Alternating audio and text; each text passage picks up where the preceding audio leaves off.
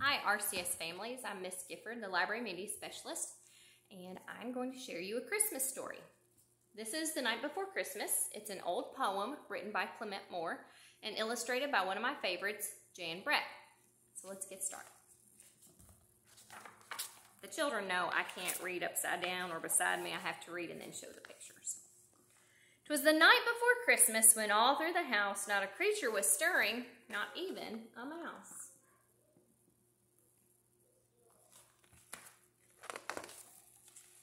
The stockings were hung by the chimney with care in hopes that St. Nicholas soon would be there.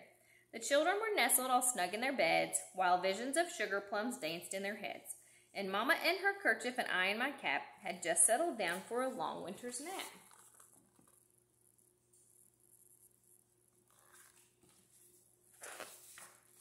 When out on the lawn there arose such a clatter, I sprang from my bed to see what was the matter.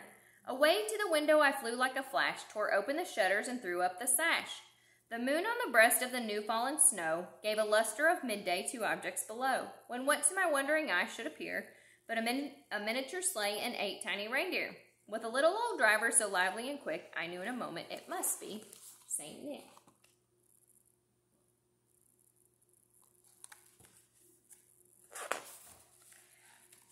More rapid than eagles his coursers they came, and he whistled and shouted and called them by name. Now Dasher, now Dancer, now Prancer and Vixen, on Comet, on Cupid, on Donder and Blitzen.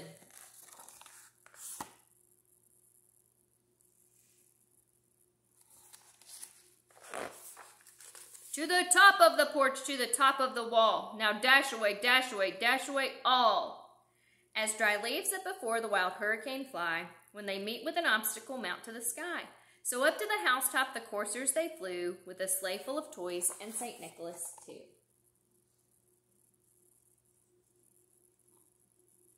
Remember, in Jan Brett books, we use the window panes for foreshadowing to see what might come next. And then in a twinkling I heard on the roof the prancing and pawing of each little hoof. As I drew in my head and was turning around, down the chimney St. Nicholas came with a bound. So you can see on this side, here comes Santa. And here come on this side, Daddy's coming down to see what's going on.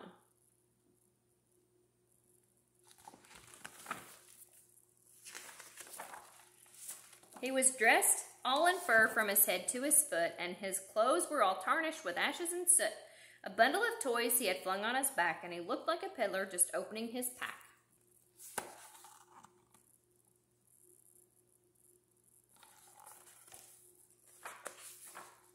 His eyes how they twinkled, his dimples how merry. His cheeks were like roses, his nose like a cherry.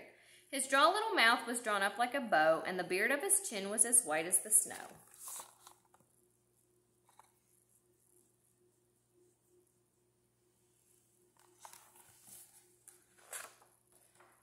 The stump of a pipe he held tight in his teeth, and the smoke it encircled his head like a wreath. He had a broad face and a little round belly that shook when he laughed like a bowl full of jelly. He was chubby and plump, a right jolly old elf, and I laughed when I saw him in spite of myself.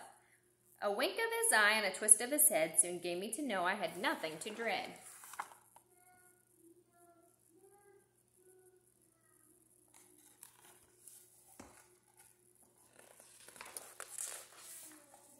He spoke not a word, but went straight to his work, and filled all the stockings, then turned with a jerk.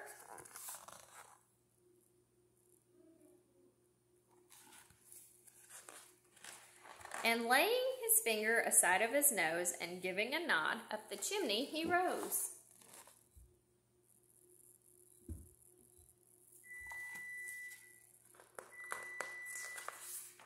He sprang to his sleigh, to his team gave a whistle.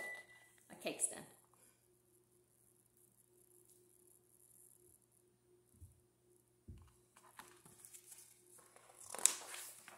And away they all flew like the down on a thistle.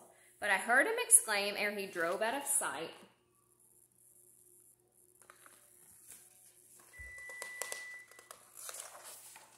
Merry Christmas to all, and to all a good night. And I do wish all of our RCS families a very Merry Christmas.